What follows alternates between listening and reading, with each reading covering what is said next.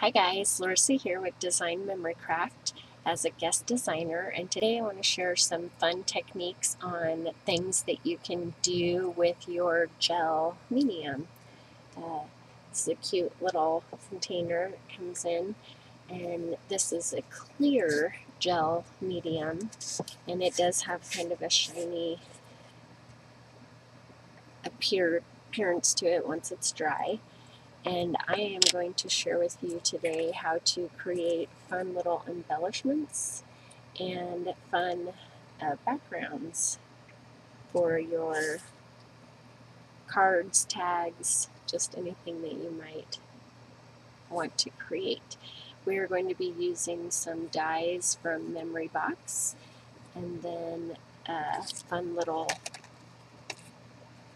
stencil from the Crafters Workshop. So we're going to get started here. We're going to take our fun little stencil and we're going to take some of our gel medium, and you're just going to put probably about a tablespoon onto a surface, and I'm just using a plate.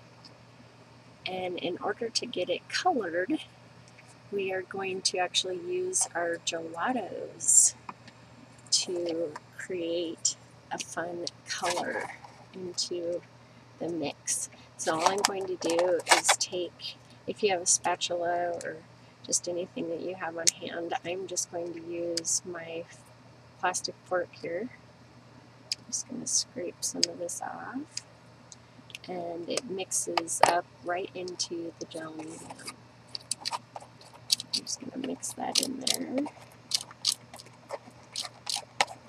And you can see as you start to mix it, it mixes right into the gel medium, and the gel medium will take on the color of the gelato that you choose. So once you get that all mixed in, what you're going to do is take it onto the back of your surface, which I'm just going to scoop it up onto my fork kind of like that, and I want to stay parallel with the stencil and just scrape over the top of the stencil. And you can choose to do a lot or a little.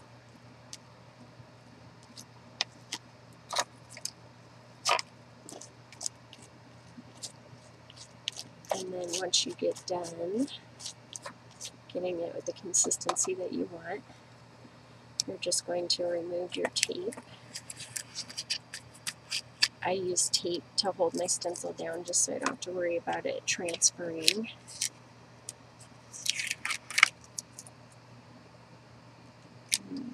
Pull this up, and you can see that beautiful design, and your templates will wash right off as long as you get them in the water right away.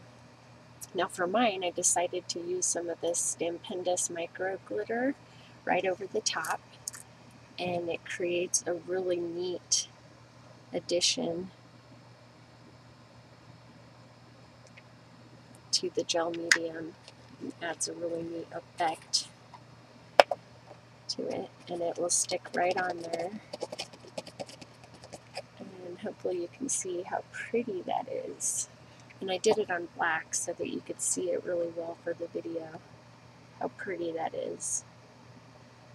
And then what you can do once this is done, which is what I've done for my card, I then went back in with the gelato, the red gelato, and whitewashed over the top of the stencil to create the color in the background.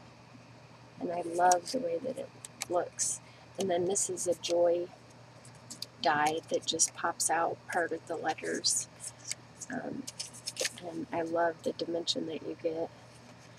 And I think background with this looks really pretty. And then I just splattered some of my gelatos over the top. So anyway, that's the first technique. And the second technique I want to share with you is using just the plain gel medium to cover an entire surface. And we're actually going to use we're just going to put the medium right out onto our paper.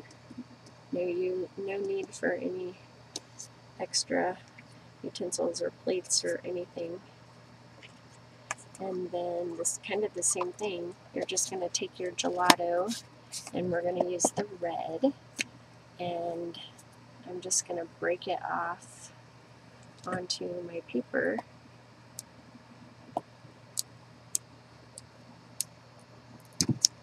And then I'm just going to mix that together with the back of my spoon here.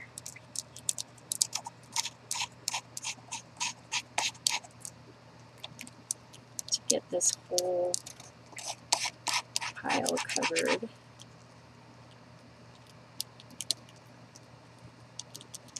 And I really love the idea of doing several different things with this. You could do it on any color of paper that you would like.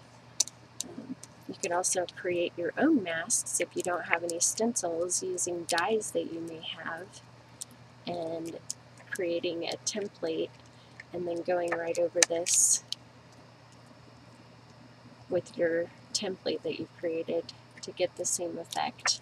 And then you're just going to layer this, flatten it out, and it doesn't have to be precise because as this dries it will level out a little bit on its own. But you're just going to let this dry just like that. And I went back in with mine and added some Stampendous shaved ice, some Stampendous micro glitter, and some Stampendous crushed glass glitter right on top of this before it dried. So I'm just going to sprinkle some of this right over the top. And then this will dry right into it so that when you go to die cut it, you don't have to worry about any of the glitter or any of the pieces falling off. And I think it just gives a really neat look to your embellishment. And you do want to make sure that this is completely dry before you die cut it, because if you try to run this through when it's not die cut, you're going to end up with a terrible mess. And then the gel medium will actually pull away from the paper. So you do want to make sure that this is completely dry before you try to die cut it. So then you're just going to let that dry completely, and then you'll take your die of choice, and I used this poinsettia die,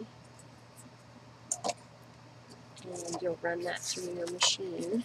Let me get this a little closer so you can see how pretty that looks. And once you run it through your die, you can layer the pieces, and I added a button and some twine, Mayer's twine, and then this is the leaf. And to make the impression stand out a little better, I added some green gelatos and took a wet paintbrush and just painted it on. And I love the way that that looks. So anyway, I hope I've shared some new techniques with you guys today, and I hope you'll give these a try. And if you do, I hope you'll share them down in the comments, because I'd love to see your projects. So please visit the Design Memory Craft blog for even more ideas and inspiration. And thanks so much for watching. Have a fabulous, fabulous day.